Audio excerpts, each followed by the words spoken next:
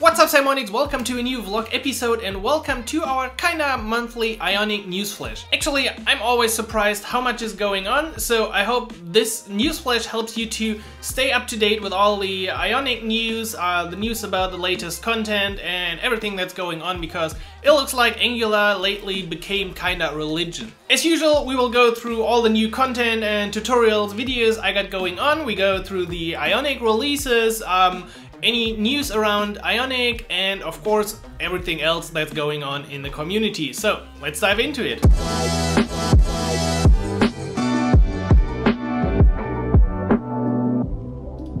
Alright, let's start with a quick in case you missed it. Last week I released my book Practical Ionic. You can still get it, of course. You can also get it next week and the week after. It's available at fdectic.com, Practical Ionic. It's a book in which we will build one application but with a lot of functionalities. So this is a book on building a real-world application, including a lot of functionalities using Capacitor, Firebase. Check out the page for all the information. You can also get a free preview if you want to. All the content is explained, all the bonus templates that you can get, and yes, get it on my page if you want to support me. Now, onto the content. As you can see, we got quite a lot of things. Let's quickly go through them. Actually, we didn't have this show for 2 months, so there are 2 new courses inside the Ionic Academy. Number 1 is Ionic Everywhere. I made a course on how you can actually build good Ionic web applications, because the standard UI is more targeted towards mobile. That's just a fact. But with a bit of CSS, some additional tricks, using the tools you got available, you can actually build a really cool website with Ionic. In this course, we will also get into server-side rendering and pre-rendering again and hosting your application. So I really enjoyed the material of this course. The second new course is Mastering Ionic Styling, because still a lot of developers have problems to completely style their Ionic applications in the way they want to. They have problems with the shadow web components, the shadow DOM, the CSS variables, and in this course I will explain everything around that topic so you can really build the application just like you want to. In terms of new content, in case you missed it as well, on the Ionic Academy, about 4 new quick wins. One about using Capacitor share with Ionic, just a quick explanation of how everything works.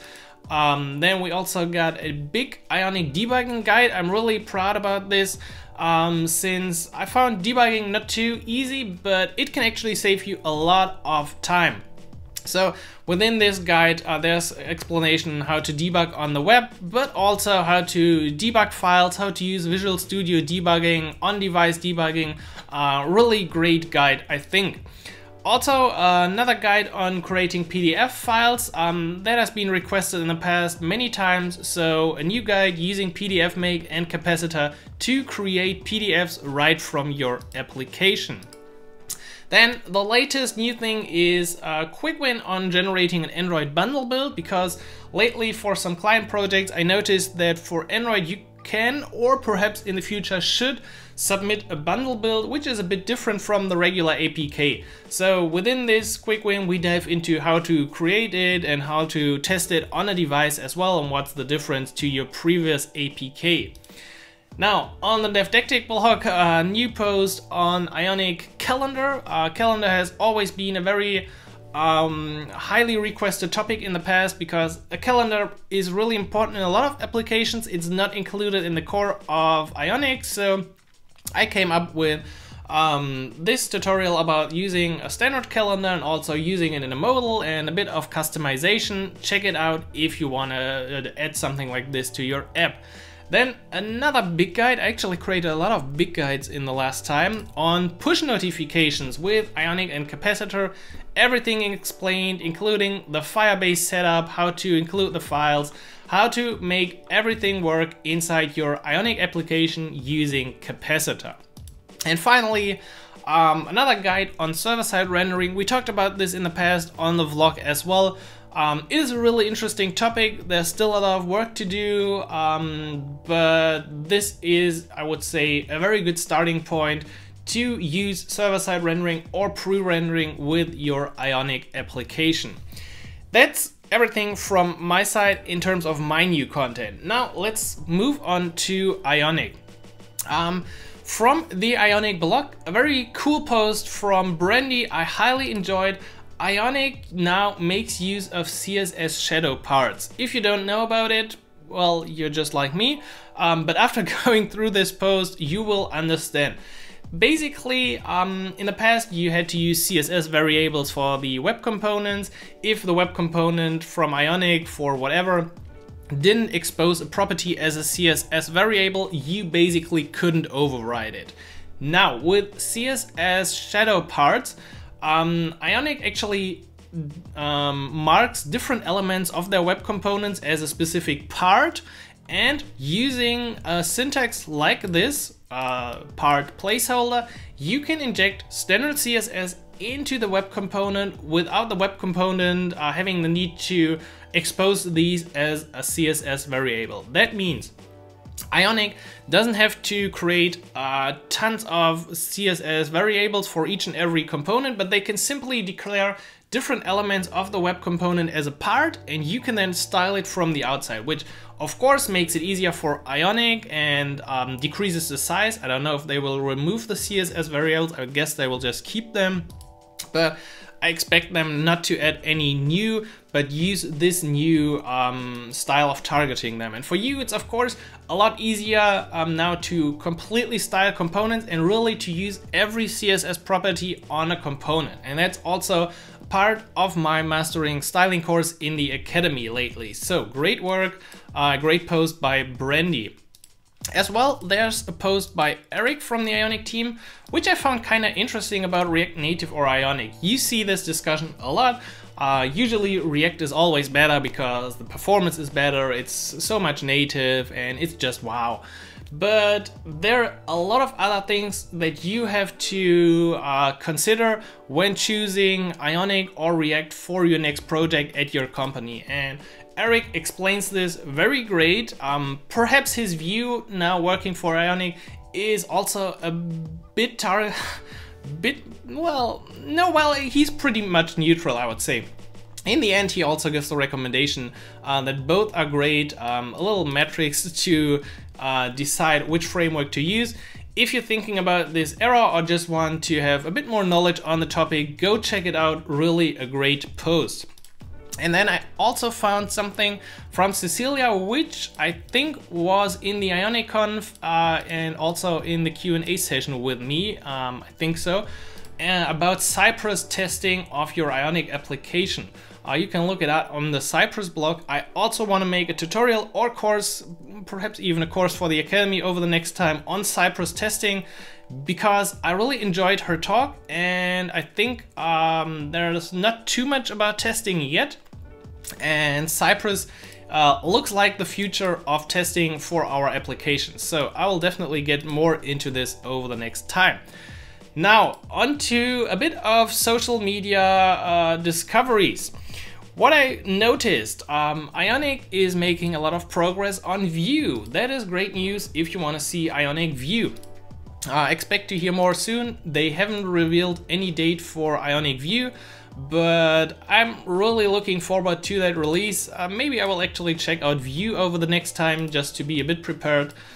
I didn't consider getting into Ionic React yet, just because I just didn't want to.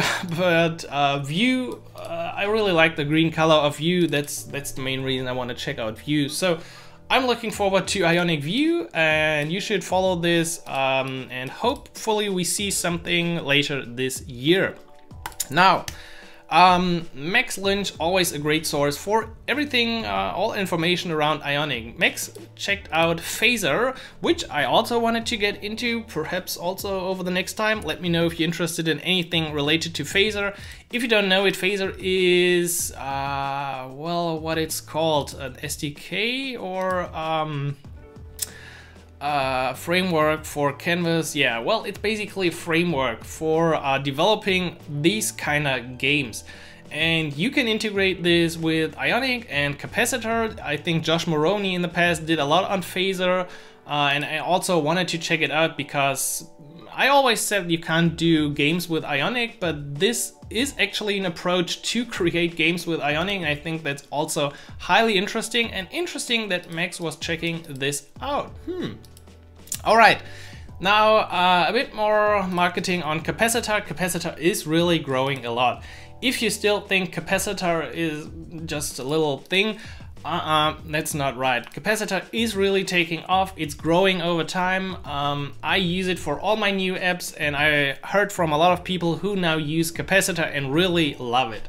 If you haven't done it, if you have old project with Cordova and no budget for migration, that's fine, but please, for future projects, always consider Capacitor. I think the tooling and the future developments we will see on Capacitor are really worth investing time into it.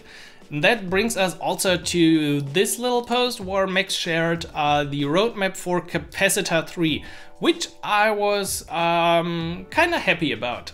In terms of high-level changes, they want to make Electron a community maintained platform. That makes sense. They will focus on iOS and Android, but really just a few people are using Electron, and I think it's fine to give this back into the hands of the community. They are rethinking the whole plugins.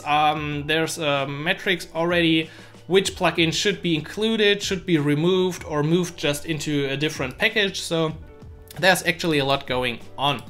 Then one thing I'm highly or very excited about is running Capacitor apps on your device directly from the CLI. This should be possible given the native tooling, and this would help so you don't even have to open Android Studio or Xcode to deploy on your app, which would be really, really awesome. All right, that's the rough roadmap we saw here. Now, finally, there was a little, discussion. No, I wouldn't call it discussion. Well, the hashtag I believe in Angular popped up, and everyone was sharing why they believe in Angular and why Angular is great and what Angular helped them to become. And I didn't really get why people started to treat Angular like a religion suddenly. But if you dive into this, you will find more articles on the struggles of the Angular team. I initially wanted to make a full episode on this, but I didn't want to make this too bad, and well, in general, I'm not 100% informed about everything. So I read through this and a few posts. It looks like the Angular team doesn't have the best environment for people, I think. So a lot of people from the team left because they have a toxic environment. Besides that, there's a lot of things, there are a lot of things that Angular isn't taking care of properly lately. There are a lot of issues open. They focused on things that took way too long to ship, like Ivy. They're rewriting stuff, but they're not making progress on really the important elements that people need. So unresolved issues going up. Well, yeah, no public roadmap. So there's a lot of bad news about Angular, but at the same time, you also don't really have to worry about it. It's still backed by Google. If Google wants, they can basically fire the whole team and get new engineers. It's actually sad that you can replace people that easy today, but in terms of company decisions about frameworks, I still think you're just fine with Angular, and they will definitely support it, and it will still be developed over the next time. But this also, once again, got me thinking that I'm kind of focused on Angular at the moment, like completely focused on Angular, and that I might to switch to, or not switch, but add something like Vue or React to my stack. So in case at some point Angular, well, won't be developed anymore, although I can't really imagine this in the near future, that I at least have something else going on. But once again, please don't take this as worry. Read a bit about I Believe in Angular, read the post from Jeff Cross and the other people who worked at Google at the Angular team and why they left and what is going on. So it's not like all hope is lost. But I don't want to close this episode with something bad, so let's quickly also check out the Ionic version. I really love how fast they pump out new versions. Currently we're at 5.3 Phosphorus. A lot of bug fixes and new features. I couldn't pick something very special from it, but I'm always happy to see new features and bug fixes at the same time added to it. So as you can see, there's always going on a lot. If you want, you can always check it out on GitHub, the releases of Ionic. That's the current version, and I think you need at least 5.2 or 5.3 for the new CSS Shadow Parts. So if you want to benefit from them, update your applications now. And I think you can also use Angular 10 already, but I'm not 100% sure on that. Please don't nail me on that. But that's so far for the Ionic news. Alright, and that's it for today's Ionic Newsflash. I hope you enjoyed the news. I'm actually kind of excited about all the stuff going on about Capacitor over the next time, the next releases, and also very interested in Ionic View, because this might really be the thing I'm going to check out after using Ionic Angular for quite some time now. So check out my new book, Practical Ionic, once again, and then also hit the like button, hit the subscribe button. I think it's actually on this side. And please let me know if there's anything that you would like to see over the next time in this vlog. You know, the Ionic tutorials happen on Tuesday, but in this format I want to do something different. So I'm open for new topics, perhaps another Q&A. If you get any questions or anything like this, leave a comment and I will definitely think about it, or maybe even create a video about it. So have a great week, enjoy some great Ionic coding, and then I will catch you next week. Like always, happy coding, Simon.